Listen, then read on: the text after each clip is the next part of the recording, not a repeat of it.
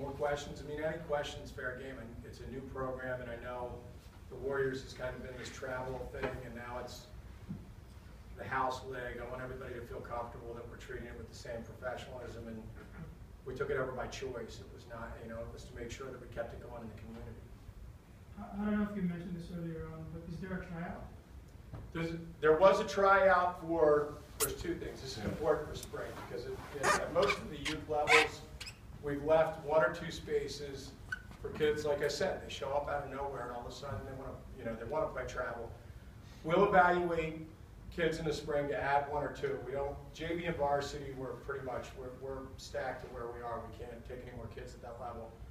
On the U15, 13, and 11, definitely 11, we can take more kids for the travel team. And frankly, at 11, it's most of the kids who want to do it are your travel team. They haven't, at U11, they haven't demonstrated this elitist talent that's going to. Sorry, I was cherry picking on U13. So. That's fine, yeah, and U13's fine too. Like I said, we'll leave a couple spots. Your son should make himself known that he wants to be considered for it, and the coaches will evaluate him. We do that regularly. Rather than peel kids off of the team, which we'll never do, we leave a little bit of space, a little bit of room there to expand it. Okay, so first day of practice, let the coach know. Yeah, first day of practice, let the coach know. Right, exactly who he is, and that you're interested in, exactly. Okay. And they'll watch, and then we'll notify you right away of what's going on for summer travel.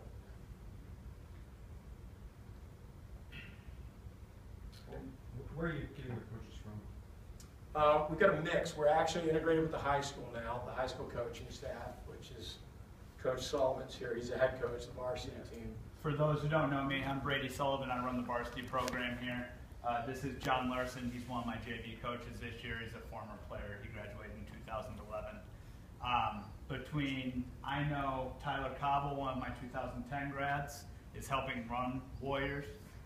Coach Larson is going to be working with our JV, so he knows all the offense and defense we're running at the high school, all the terminology. We're starting to get our coaches to help out in the summer. There's a bunch of us who are helping. During the spring, it's a little harder because we have our teams here. But Coach Larson's going to be able to get there after our practices to help run things. And as all of them have to complete background checks and the state certification for coaching. So that will be every coach. I mean, there'll be a dad, helper, or whoever else it is. But every team will have a paid coach that will have completed certification, which will include first aid, everything else, and full background checks. Okay. I was more curious about whether anybody was coming back from across America to coach, or if it was going to be. No, probably not. I mean, obviously, we've got actually a pretty thick pool of coaches right now. We'd be happy. I mean, if there are people you know of that want to come back. Do you guys have any questions about what Lacrosse America did, or what they changed? I mean, they basically got out of running the leagues. They're really more focused on tournaments. So they're there to help support us, but their big thing right now is running Pipe City, running Kentucky, running, you know about Brewtown? They're doing Geneva. Yeah, Geneva. You know, that's their real warehouse, wheelhouse now. And that's where, just over the last couple of years, like, you really guys, you ever thought about just doing this in-house? And now they just made it mandatory that every community has to do this themselves. It's just, we're kind of in front of the curve.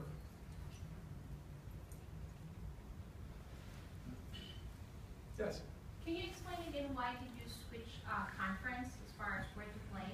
Because the competition we were playing, our kids were beating teams 15, 20, 22 to 1 to nothing, and it was, first of all, I didn't think it was fair to the teams we were playing. Second of all, our kids were not getting any better, and actually, you digress. No, that wasn't at every level, but a lot of the levels. And, our philosophy, and you'll hear this all the way through if they play travel, my philosophy is, the plastic trophies, I'm happy to give them out at the beginning of a tournament to get it out of the way if that's what they want, but we're going to take them to the level of competition, not where they're getting killed, but they're going to get challenged. If we sweep a tournament, I picked the wrong tournament for you. Because the kids aren't going to get any better unless we keep putting them in a little better competition. They should come out of a tournament, about 500, and I feel like we put them in front of the right competition. Makes sense. as the coach of the high school, this is the conference I would want our youth in. Because while they're learning the fundamentals, and I've seen Coach Burns coach, he's helped out at the high school with us, he's coached with our JV the last few years. He pushes the fundamentals, which I think at youth, it's learning to use both hands, move to the right places, play good positioning, and that's really what we're looking to do, is start getting them the fundamentals. You can get away with not using fundamentals against the teams in the old conference. When you're playing against the teams like Lake Forest and Loyola, these guys who've been playing for a while, now you really have to work at doing those basics right. And we're gonna fail some. We're gonna have tough games, we'll have good games, but that's how we're gonna get better. And so I think it's a good opportunity for the youth to really work and improve. But now we can keep everybody involved in playing together as a community, which for us, the more they play together early, and if some go to different travel teams, that's okay.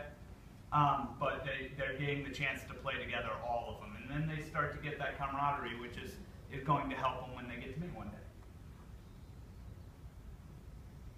The important thing is at this youth level, especially in the spring, they have fun and they want to come back and do it again.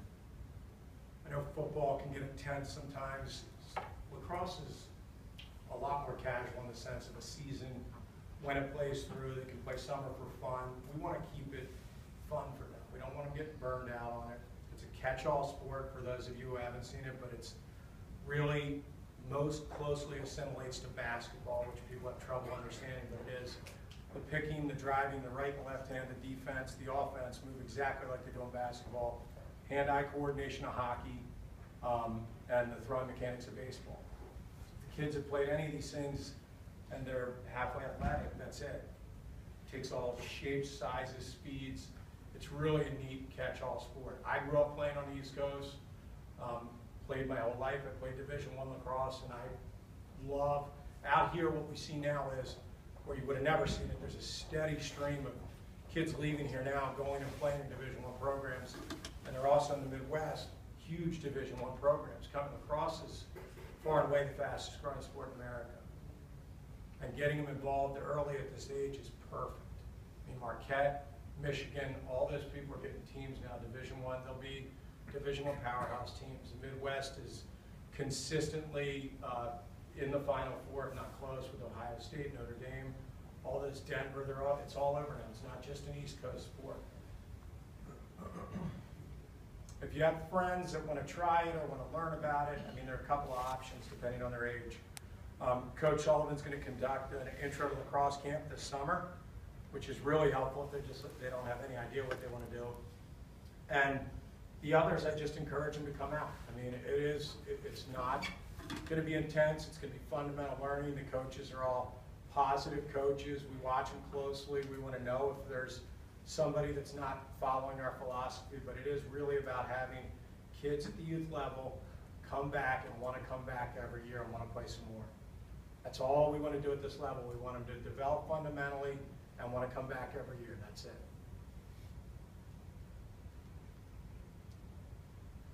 Any more questions? Anything's fair game. Do you know when Spirit Wear is going to be open? I need to ask a question because Mike should be able to answer. Sir, I don't know that answer. We'll get back to you on that one. Yeah, only because your kids will ask about it. The Spirit Wear is pretty cool and super affordable, so they like it. We have a website. You'll have it on the registration site. You can see it. But if you have any questions, it's a mailbox. It really goes to 3 or 4 of the coaches. And Tiffany is our new league administrator. And as Coach Sullivan said, Tyler Cobb will be coming back in the summer. He's going to GM. Believe it or not, I've got another full-time job that I'm doing and trying to bring all this together at the same time. But Tyler's going to integrate himself in that. Coach Sullivan and his coaching staff are going to be actively involved in the summer piece of it. And Coach Larson is going to be GMing in the spring, so you're going to see him at the fields for all the games and all the practices. So if you have any questions, send it to that mailbox. That's Tiffany in the back. She's the brains behind the operation, trust me. But reach out with any question, no question, too big, too small. All right, thank you for coming tonight.